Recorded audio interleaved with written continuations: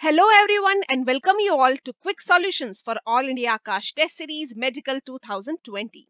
Today I am going to take up the zoology part of the paper, which is test paper number 8, code A and B in zoology. So let's get started with the very first question, question number 136. Select the phylum to which asymmetrical animals generally belongs, and the options given are cnidarians, porifera, ctenophores, arthropods. Members of phylum Porifera are commonly called sponges and are generally marine and mostly asymmetrical animals. Whereas animals belonging to the phylum Cnidaria, that is cnidarians, and ctenophores, they exhibit radial symmetry.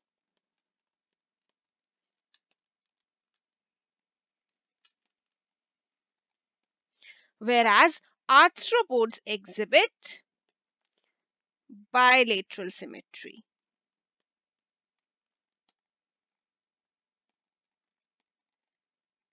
So the correct answer to this question is option number 2.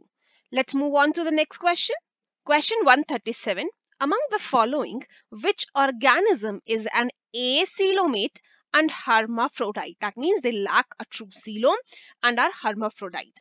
The options given are Hirudinaria, Wuchereria, Taenia and Lecifer.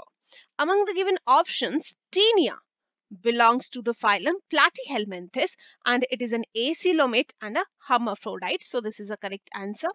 On the other hand, Wuchereria belongs to the phylum Eschyhelminthes and possesses pseudocoelom.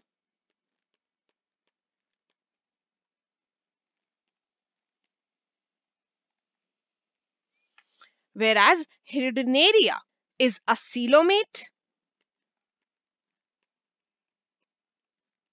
and a hermaphrodite, whereas the last option, that is Lecifer, is an arthropod. It is a coelomate and it is dioecious. It is not a hermaphrodite. So the correct answer to this question is option number 3. Let's move on to the next question. Question number 138. An undifferentiated layer, mesoglea, can be found in. The options given are meandrina, cycon, fasciola, limulus. And the correct answer to this question is option number 1, meandrina. Meandrina is a diploblastic. They comprises ectoderm and endoderm in body wall, and in between this there is an undifferentiated layer, mesoglea, is present. Cycon is a porifer. It possesses cellular level of organization. Fasciola is a platyhelminthes, whereas limulus is a triploblastic arthropod. So the correct answer to this question is option number 1. Let's move on to the next question. Question number 139. Choose the incorrect statement with respect to kingdom Animalia. The very first statement says all members are multicellular, and as it is a correct statement, this cannot be a correct answer to our question. The next statement says all members exhibit the same pattern of organization of cells, and as it is an incorrect statement, this is a correct answer to our question. Though all members of Animalia are multicellular, different animals exhibit different patterns of organization of cells. Example, cellular layer of organization, tissue level of organization, organ level of organization, organ system level of organization. Such as organ level of organization is exhibited by platyhelminthes. In phylums like Annelida, Arthropoda, Mollusca, etc., they exhibit organ system level of organization.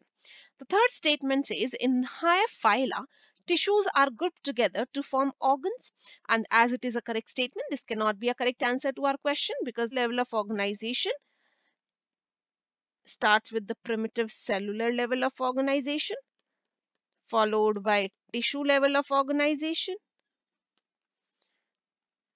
then organ level of organization, then organ system level of organization. The last statement says bilaterally symmetrical animals have dorsal and ventral sides as well as anterior and posterior ends is also a correct statement, so cannot be a correct answer to our question. So the correct answer to this question is option number 2. Let's move on to the next question. Question number 140. In which of the following animal the body is externally and internally divided into segments with a serial repetition of at least some organs? And this is what the animals which will exhibit segmentation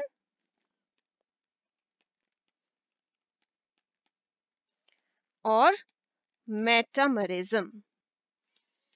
The first phylum to exhibit this segmentation, true segmentation, final phylum Annelida. And among the given options, option number 2, earthworm, belong to the phylum Annelida. So the correct answer to this question is option number 2, earthworm exhibits both external as well as internal segmentation with a serial repetition of at least some organs. Option number 1, tapeworm, is a platyhelminthes. It is a pseudo-segmented worm. Tapeworm is a pseudo-segmented organism. The third and fourth option, that is roundworm and hookworm, are incorrect options because these are Eschyhelminthes